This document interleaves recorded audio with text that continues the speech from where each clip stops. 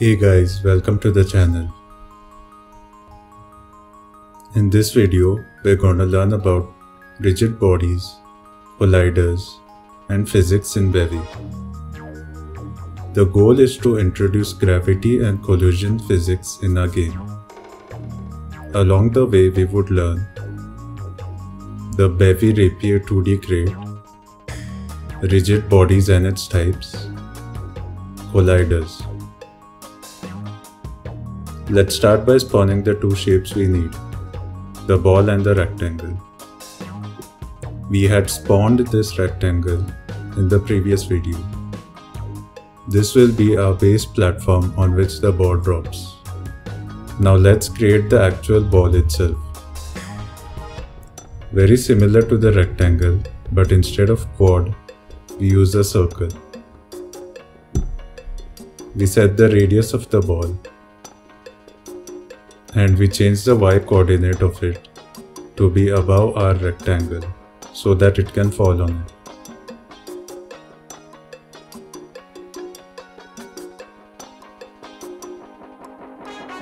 So we have a circle and a rectangle on the screen. No physics at this point. So to add physics, we use the Rapier 2D library. We go to crates.io, search for Bevy Rapier 2D, copy the cargo thermal snippet and paste it.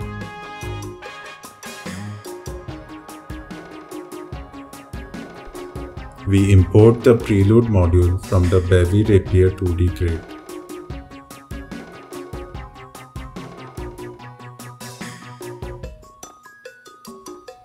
Now we need to add the Rapier configuration resource. In the previous videos, we discussed using images and sound assets as resources. We can use global configurations as resources too. Since this configuration is global throughout the Bevy app, and since we need only one instance of this configuration, resources are the right place to have this.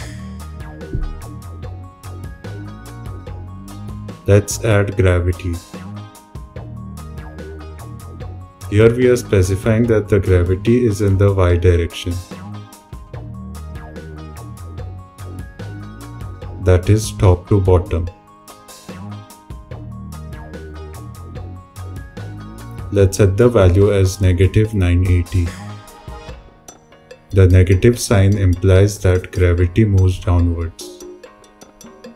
We need to add the Rapier physics plugin. This sets up the physics simulation pipeline.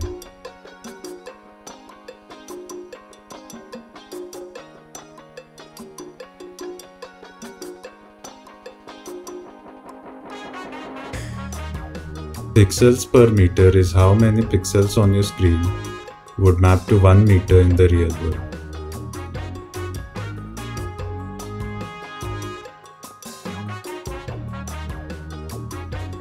Next we move on to rigid bodies.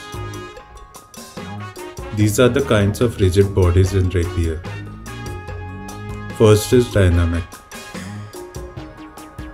Dynamic rigid bodies are those which are affected by external forces. External forces could be either a force like gravity, or it could be a force transferred when another object comes in contact with it. We want the ball to be a dynamic rigid body since we want it to be impacted by gravity, and we want it to stop when it comes in contact with the platform. Fixed rigid bodies are not affected by external forces. The objects do not move no matter what force is applied on it. We want the platform to be a fixed rigid body since we do not want the platform to move due to gravity. Whenever another object comes in contact with the platform, we do not want the platform to move based on the force of the ball. Hence, this is a fixed rigid body. The next two are kinematic rigid bodies. You can think of these as similar to fixed rigid bodies in the sense that they aren't affected by external forces. However, here we can write code to move the object around ourselves. Let's say this wasn't a stationary platform, but instead we wanted the platform to move right and left within a specific range. We would use kinematic bodies and move this object within a specific x and y coordinate range.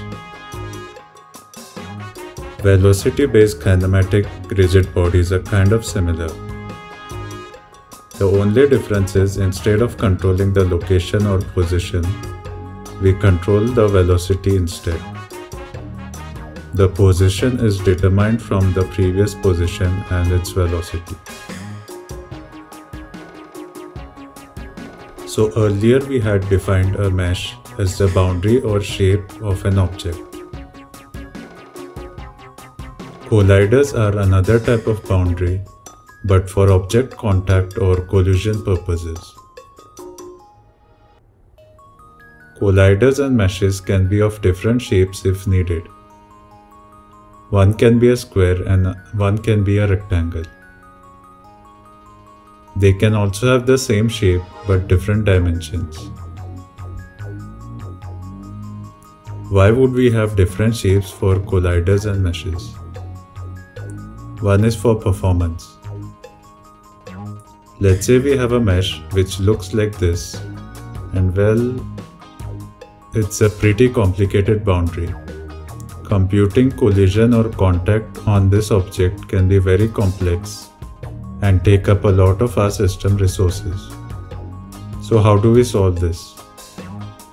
We create a collider which is much simpler in shape and does not affect the game feel. In some cases, a simple rectangle can do the job for us. Second is behavior. We have a bunch of rocks which block a player from entering a zone. Based on the arrangement of the rocks, we could end up having scenarios where the player finds some gaps which aren't supposed to be there. Instead of having a complex collider shape, which provides less predictability for issues like these, we can use rectangle colliders. Since the rectangle is a much simpler shape, it will be easier to stack up these rocks without having to worry about such gaps. Okay, now that we've understood rigid bodies and colliders, let's code them up. So we add a dynamic rigid body to the ball.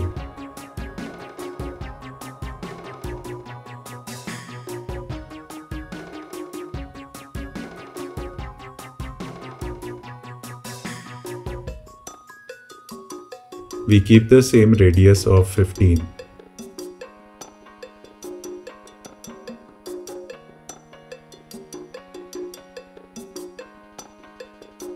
The platform is a fixed rigid body. The values are defined by half extents. So both x and y should be half of the actual lengths. Here the mesh and the collider is of the same shape, but as mentioned previously, that need not always be the case.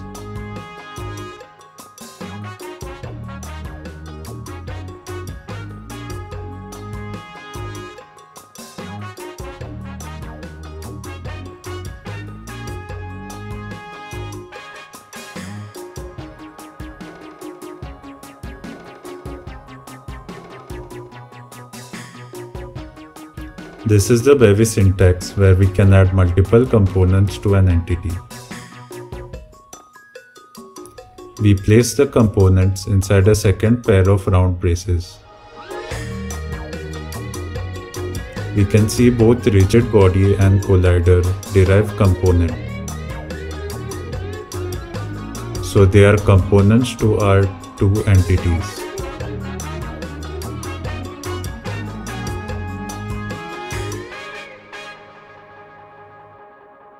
That's all for this video. Thanks for watching.